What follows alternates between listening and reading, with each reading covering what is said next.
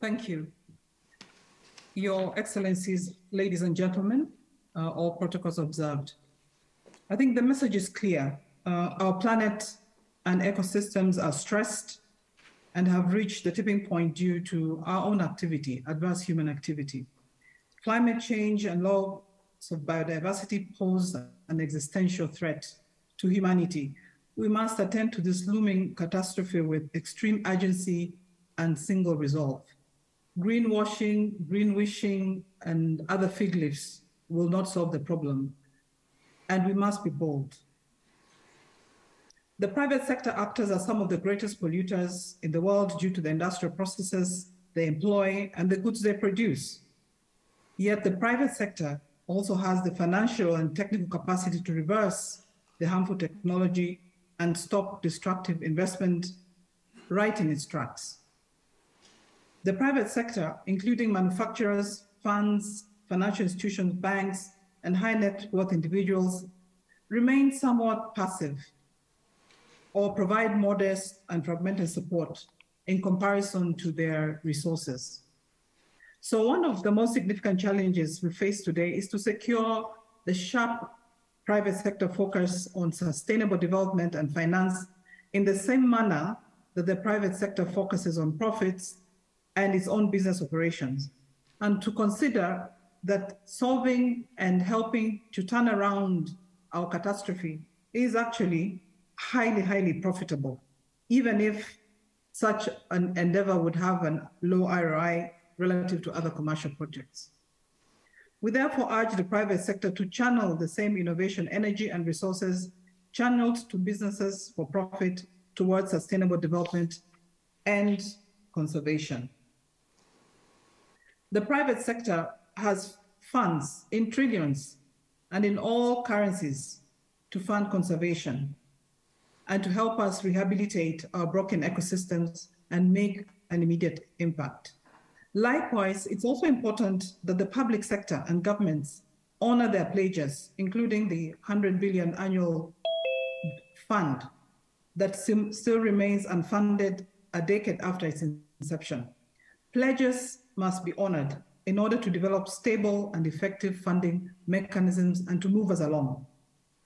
Governments in developing countries are burdened by debt and the cost of adverse effects of climate change brought about by activities far beyond their borders, much in the same way that we were all affected by the COVID pandemic. They have limited fiscal space, and in any event, their industrial activities have minimal impact on global climate. And the figures speak for themselves. It is therefore incumbent on the industrialized countries and those that contribute significant to global warming to A, stop those activities immediately, B, fund the rehabilitation of ecosystems that have been destroyed by their activities, and fund prevention of further destruction. Support adaptation and mitigation efforts around the world. We must reduce emissions immediately, today, and not tomorrow. The Congo Basin forests and the Amazon forests and the oceans that support life on the entire planet are being decimated and plundered today.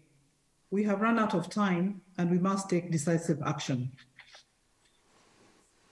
At a multilateral level, and in order to focus all our efforts and avoid fragmentation, resolutions should be made, for example, under existing protocols or under the UN protocols, for a framework to require all multinational corporations or high polluting institutions and countries to make formal commitments and table action plans to immediately stop those activities, but more importantly, provide financial resources from their current profits and future profits for conservation.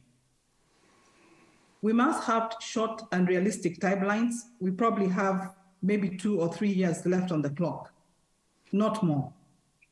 From the financial sector, I would also urge that, particularly on the multilateral level, that the criteria that have been put in place for access to green finance or other resources should be streamlined and made efficient to ensure that countries can access those resources quickly and be able to implement their project in a timely manner. The current procedures are very long, some take years and are not responsive to the kind of challenges that we are facing today.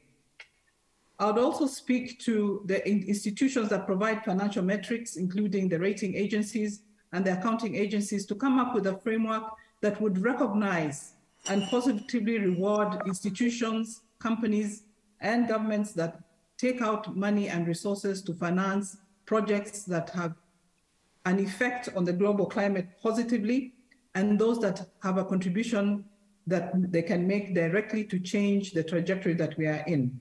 The current financial metrics actually can tend to punish an institution that wants to set aside resources for this kind of activity, because the metrics measure profit for commercial entities, but does not measure profit in terms of returns to the public or to the planet.